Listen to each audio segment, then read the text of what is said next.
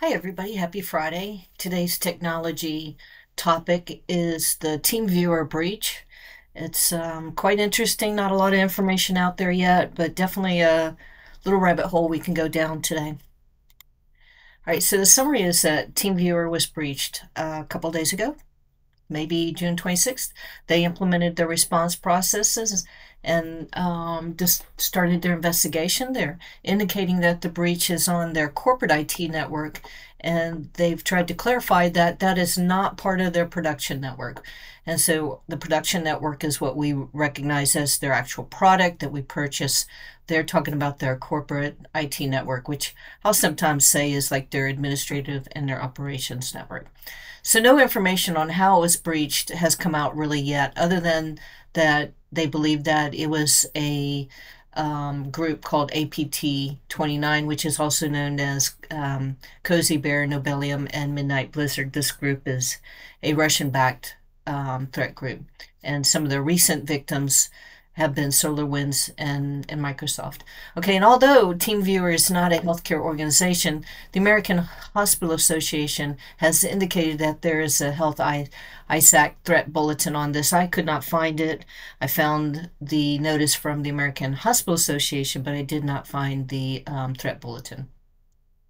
So the statement from TeamViewer is as follows. It said, on Wednesday, 26 June 2024, our security team detected an irregularity in TeamViewer's internal corporate IT environment.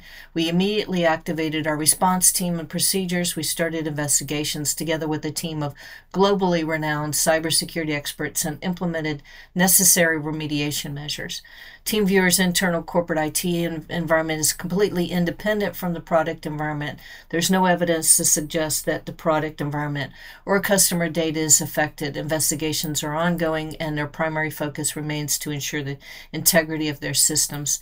Security is of the utmost importance for us. It's deeply rooted in our DNA. Therefore, we value transparent communication and will continuously update the status of our investigations as new information becomes available.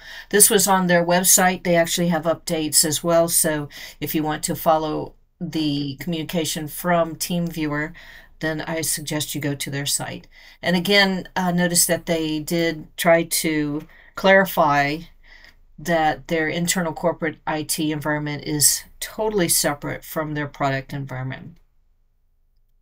So the American Hospital Association is a national organization that represents and serves all types of hospitals. And the reason that this is important is for them to come out and say, hey, you want to kind of watch this TeamViewer thing, and the fact that they said that the Health ISAC has posted a bulletin, which I have not found yet, that means that there may be some patterns or evidence, traces of some hospitals being at least attempts to access their site through TeamViewers, or some irregularities in network access. So the American Hospital Association was founded in 1898, and they provide education for healthcare leaders and their source of information for healthcare issues and trends.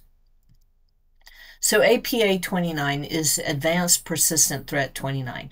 Again, they're a Russian hacking group. They're known as Cozy Bear, Nobelium, I'm not sure I spelled that right, and Midnight Blizzard. Mandiant, which is a prominent cybersecurity firm, has used this naming convention. So this is their naming convention, and APT stands for Advanced Persistent Threat. Some other ones that they use is FIN, F-I-N, which is Financially Motivated Groups, and UNC, which is Uncategorized Threat Groups. There are other acronyms that they use, or shortcuts and abbreviations. This category, APT, is used for state-sponsored groups that engage in what they call prolonged and sophisticated cyber espionage activities. The first APT documented was APT-1, and I think they were known as the Comet Crew or the Shanghai Group. It was a cyber espionage group associated, I think, with the Chinese military, and I think that was around 2013. And Mandiant is supported or part of Google now, and so they've had a little bit of a travel. I think they started around 2003, I think. All right, so oh, here you go. So Mandiant is a leading cybersecurity firm known for its advanced threat intelligence, incident response, and comprehensive cyber defense solutions. Its integration into Google Cloud aims to enhance its capabilities and extend its reach in the cybersecurity landscape. So TeamViewer is a company, it's a global leader in innovative remote connectivity and support solutions. In 2005, small company based in southern Germany invented its software to connect to their customers' computers and showcase new applications remotely. And that's basically what this company does. It has a lot of solutions and products, and they are very well known.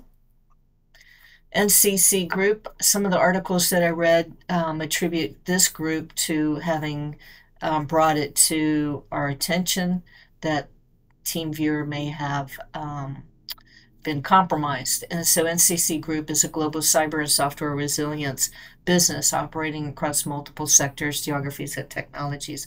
I think this was on Mastodon, and this group was, like I said, maybe partially credited with bringing this to people's attention. And here's their little company byline, their mission or whatever. We assess, develop, and manage cyber threats across our increasingly connected society. We advise global technology manufacturers, financial institutions, critical national infrastructure providers, retailers, governments on the best way to keep their business safe. What is MDSISC? So this is part of the Whole Health ISAC thing. And so this is a Medical Device Security Information Sharing Council. So that means for companies that create, build, and manufacture medical devices. And so the Medical Device Security Information Sharing Council is a collaborative group within the Health Information Sharing and Analysis Center, which is what we just said, the Health ISAC. The MD SISC focuses on enhancing the security of medical devices by developing and sharing best practices, solutions, and information among its members, which include medical device manufacturers and healthcare delivery organizations.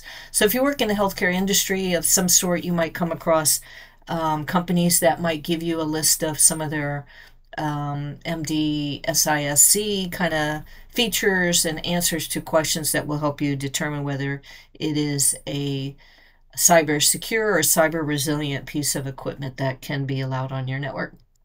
So Health ISAC is kind of the same thing as the Health Information Sharing and Analysis Center.